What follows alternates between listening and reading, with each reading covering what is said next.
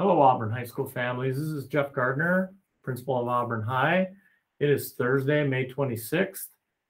We've got about a month left of the school year, and our seniors have about 3 weeks left. We're getting down to it. It's going to be kind of a unique video I'm sending you, because usually these are the things that principals talk about at the start of a school year, and I did, and I'll do it again in September. But I wanted to kind of reemphasize something that is quite important, and that is student attendance. Now, some folks might believe that students have kind of like set the mold. They know what they're doing this year. If they're missing 2 days of school a week, that's going to continue. I'm here to believe that we can change that, and we can increase our attendance the last month of school. But I need the help of our parents to encourage students and, maybe give some incentives or maybe even some consequences at home if they're not showing up. We need them here. It's been a crazy year, and there's been a lot of messaging to students to stay home if they don't feel well, and that messaging will continue forever.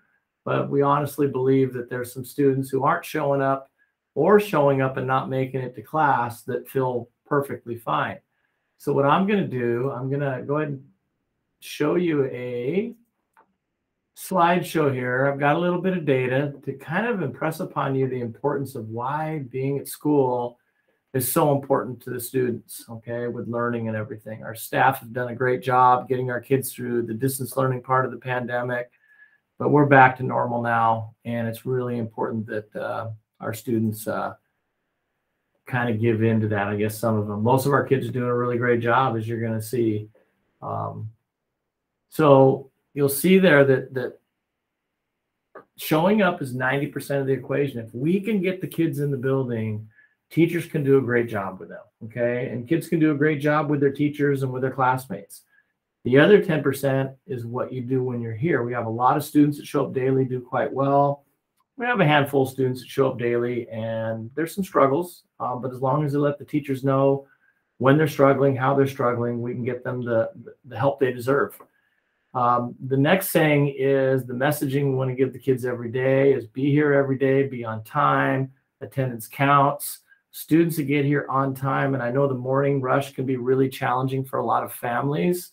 It's probably challenging for every family. So if there's a way for you to rethink your morning routines, your evening bed routines, I think that could end up paying dividends. And if you try this, just tell your family, we're going to try this for a month. We're going to really go all out to make sure we can get to school on time so we can be successful. We can have great learning.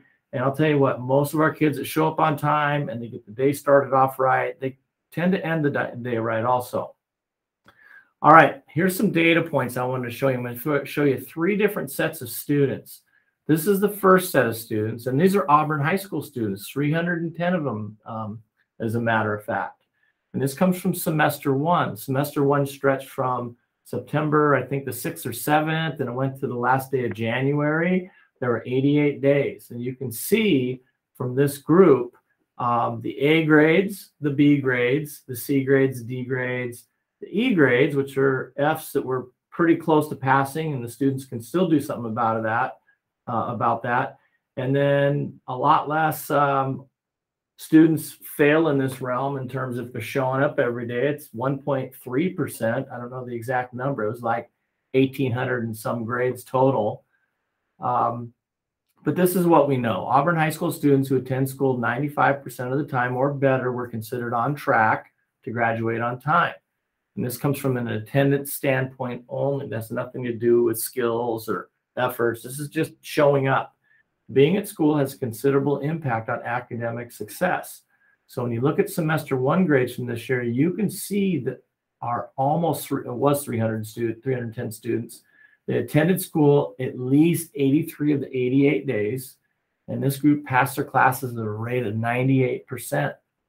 63% of the grades were A's. That's pretty amazing. 20% were B's. But these were all passing grades other than 2% of them, 2.06. Okay, so that feels pretty good. Okay, I'm going to click you down to the next group. This is also a group that's considered fairly successful, and this is what the state would consider moderately at risk. And this is those students that show up 90 to 94% of the time. To hit this mark, during a full school year, you would be a student, or your student would be a student that misses 17 or 18 days. That's a lot of days of school, but out of 180 or so, 179, whatever it is, they're still here 90 to 94% of the time.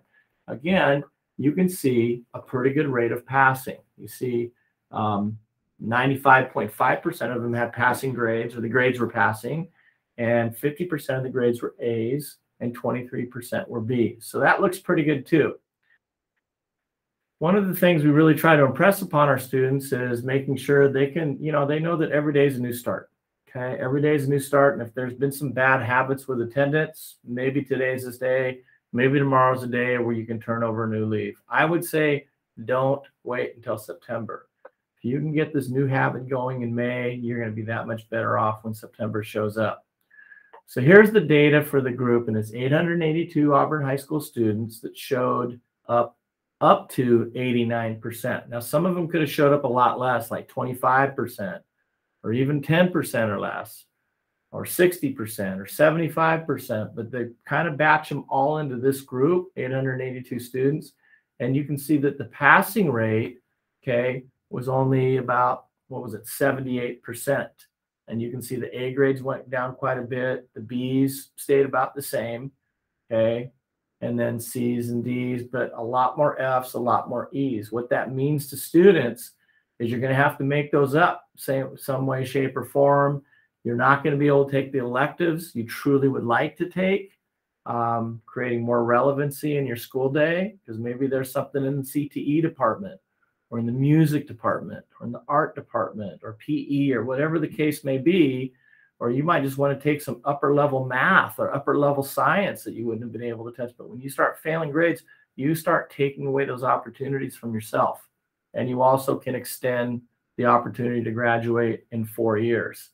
So very, very important. One of the things we try to tell kids is those who show up are the ones that tend to be the decision makers. We love giving our students voice around the school, but they got to be here.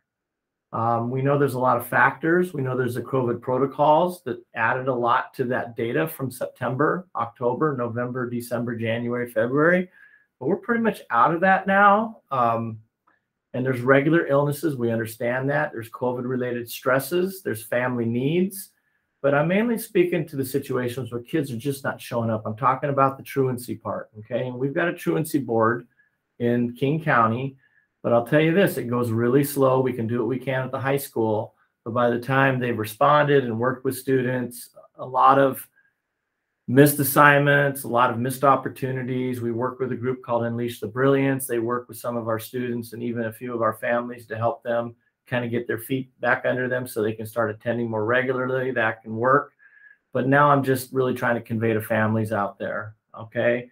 We need your help. Your students need your help.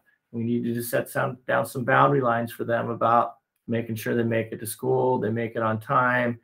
They don't have to like it. They don't have to be agreeable, but they got to do it. And when they're here, they generally do a really nice job. So anyway, that's enough information for tonight. I'm hoping we can see some turnarounds in this last month. Thanks for listening. Have a great day.